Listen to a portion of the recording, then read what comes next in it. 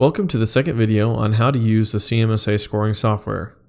In this video, we'll cover setting up your timer, adding and editing entries, how to enter horse tracking, entering times, printing results, and uploading times to the CMSA website. First, let's go over setting up your timer. Go to Setup, Settings, then click Printers/Ports. You need to tell the CMSA software which port the timer is plugged into. Easiest way to do so is to open your device manager. To do this, you can open your control panel and go to Device Manager, or if you have Windows 8 or 10, you can search for Device Manager in the search box in the bottom left of the screen. Once your Device Manager is pulled up, click the arrow next to Ports. If your timer is plugged in, it will be listed here. It will say Prolific Serial to USB, and then COM and a number. For example, if it says COM3, then you would go to the CMSA software and under timer, enter the port number 3 or whatever it said in the device manager. Then check the box next to timer, then click save. Next, let's go over adding and editing entries. First, click Event, then Add Edit Contestants. When you download your event, all the people that have entered online will automatically be entered in your chute. If someone comes to register on site, you'll do so through this screen. First, under step 1, make sure you're on the correct event. If you're doing one shoot on a Saturday and one on Sunday, you'll need to switch between them here. Let's say I want to add someone to my Saturday shoot and then add them to Sundays. Under step 1, I choose Saturday's event. Then under step 2, enter their CMSA number and press enter. This will bring up the rider. If someone doesn't know their CMSA number, you can look it up by clicking the binoculars, then entering their last name and date of birth. It will then give you their CMSA number. Next, under step 3, check the boxes of the items you want to enter them in. Say, for example, you want to enter them into the rifle and eliminator. Simply check these boxes. Step 4 will be for if you've entered a custom field whenever you created your event online, you would add them here. And step 5 is for horse tracking. Click the horse tracking button, then enter the horse ID in the first blank, and then the security code. It will automatically fill in the name of the horse. Then click Save, then Quit. Step 6 shows their total, and you can add stalls on the stall/campsite screen by choosing the appropriate buttons. This screen will also show how many stalls and RVs you have left available to sell. Then click Save and Exit. Save the shooter's info. Then if you click Print Invoice, it will show you a receipt that you can give the shooters to have them pay. If the shooter then wants to enter Sunday's event, choose Sunday's event from step 1 and repeat the process.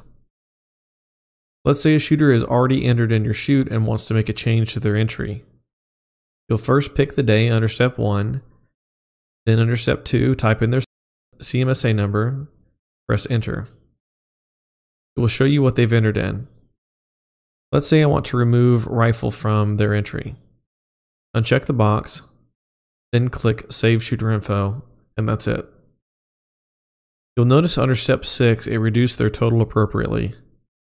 If you wish to completely remove a shooter from your event, click Remove Shooter. Next will be entering event times. Go to Setup, Settings, then make sure you're on the appropriate stage. Let's say we're doing Main Match Stage 1.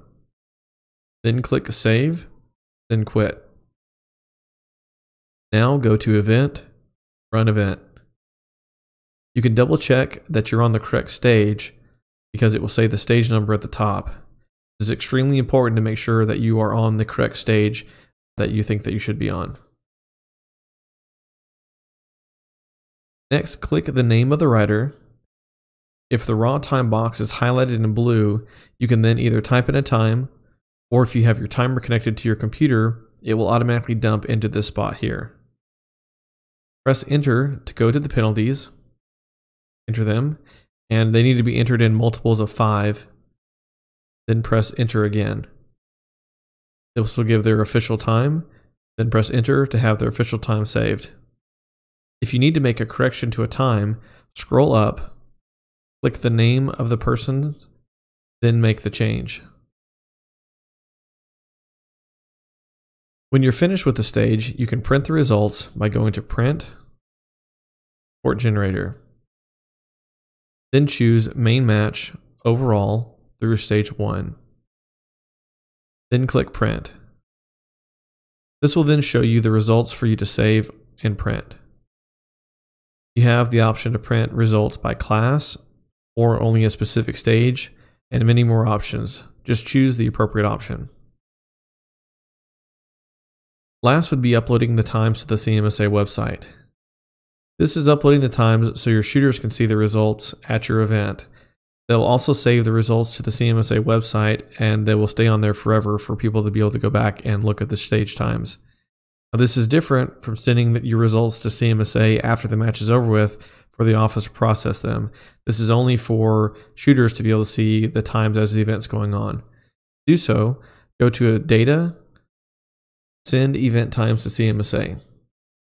You'll need an internet connection, but once you do so, it'll place the times on the CMSA website on your event details under the Times tab. Here's an example. If you find the event on our website, there will be a Times tab. When you click it, that's where the times will show up once they've been uploaded.